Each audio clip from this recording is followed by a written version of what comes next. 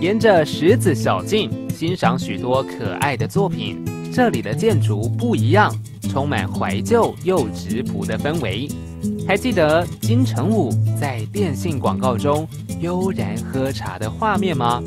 拍摄地就是在宜兰文学馆，这里以前是宜兰农校前校长宿舍。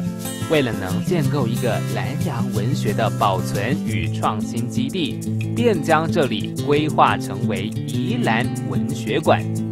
园区低调又复古，并未大动土木，纯粹的日式建筑散发出老屋独特的风情，让人心情平和。馆内时常举办文学活动与讲座，喜欢文学、老屋与悠闲的你，别忘了来一趟哦。